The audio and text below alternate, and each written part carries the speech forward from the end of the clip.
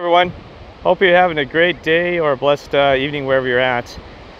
I want to show you something real quick. This is a Law Beach area, and this is actually a great place. Kind of keep it a secret. Well, we shouldn't keep any secrets, but this is near it's just a little bit further to the south of Tourmaline Beach, and this is a great place in the weekend where you can park in a reasonably close area and come down here, and it's kind of like one of those hidden gems that the locals know about, that you don't have too much of an issue getting here on the weekend and parking. You have to pay for parking and stuff like that. So anyway, just a little tip there if you're in this area, in the San Diego area. So I was going to show you this rock here real quick. Look at this. Isn't that just amazing? I mean, see the eye and the kind of like the you know, I don't know what that is, but that is just amazing, you know, angel architecture formation. Now I don't know, like I said, we talked about this many times. Sometimes it can be matter can be formed in a spiritual sense, and other times it's just in a, so it could be real flesh. And you know mud fossil, we talk about him, you could probably do a DNA test to see if that was a real creature back in the day, or if this is just a spiritual formation through energy conversion of matter through the spiritual world. And I always call them the angel architects and stuff like that. Okay, so we got this. I'm going to zoom in here a little bit more again so I can get close. You see the eye, and it's pointing towards the beach area. Oops, yeah, there you go. That reminds me, I fought the law, and law won, so it's called Law Beach.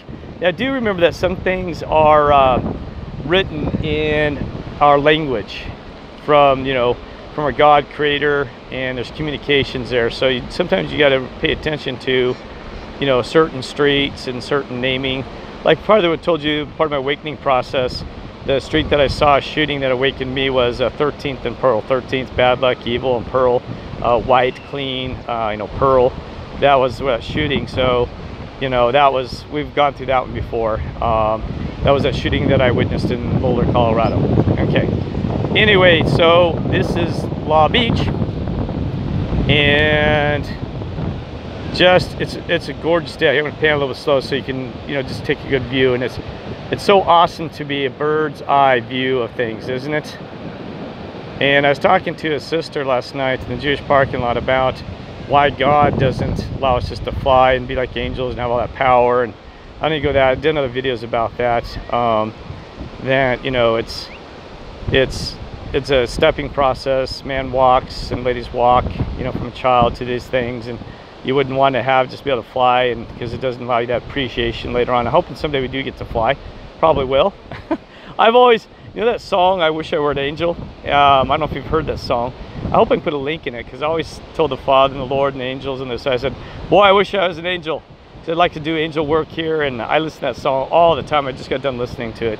It just really opens up my heart and my soul, and you know, just wish I were an angel. But isn't that just amazing? I'm gonna go up and get a closer look when I can of that. I'm gonna zoom in a little closer here, but so you can see the eye and the, so anyway, that's an unusual formation there. And I'm looking around here and I don't see much else. I'm sorry if I'm panning kind of wacky, but I don't want to make this one too long. Now that's one of the things I'm going to do today is I'm going to, you know, I'm trying to get set up where I can go to YMCA or something to do my easier to showering, also for laundry and stuff like that. And I'm just in a situation. So what I'm actually going to do is I'm just going to wash my jeans here. It sounds crazy, in the ocean, and then you wash the salt water off using those shower heads right there. Okay. And a lot of people who are in our situation, they're homeless, we actually use these showers to bathe and stuff like that. And so I'll do that. You know, and the ocean's best because, like I said, I have jean pants I have to wear jeans for work. I'm doing warehousing or construction.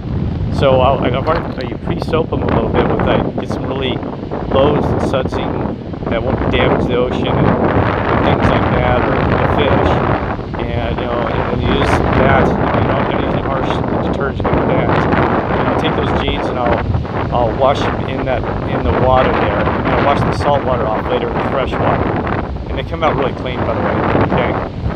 And so, you know, sometimes if you're in a pinch, you can do laundry. And somebody said they like those videos they used to do out of Phoenix, Arizona, about how to, you know, survive in situations. And there's one I like to do. The guy just showed me this morning about using a spray bottle and they use for a pesticide. Use that for using it as a shower on hand. So that's what he does here in San Diego. He's got this ball he bought at Home Depot. He supplies at Home Depot. Hopefully I can get a photo of his, a video of that. And he has it where you just pump it up and it provides a great shower. So he has a pesticide bottle that's for pressure and has a hose connected. So he just took the top off of it, where you have the wand, placed it with the shower head. It was amazing. It works great. He showed me in a parking lot near a gas station. I said, wow, my friend. Yeah, it was awesome. So he said, yeah, he uses that instead. So, but there's a lot of different ways of doing that. So anyway, not going about that. So hopefully, I do plan on doing a trip back into the wilderness area to do more, get with nature, get with God, get the other world, and get some more more natural stuff, more spiritual nature stuff. I plan on doing that in a couple of weeks. I'm just trying to time it out just right here in San Diego, because with work and planning and all these other things. So I'm hoping to do that soon, because I got to have that balance. I got to have that balance. It's just I love these people, but getting away from it, getting in tune with God and the spiritual world and stuff like that, because they show me amazing things when I'm out away from the people and stuff like that. Okay. All right.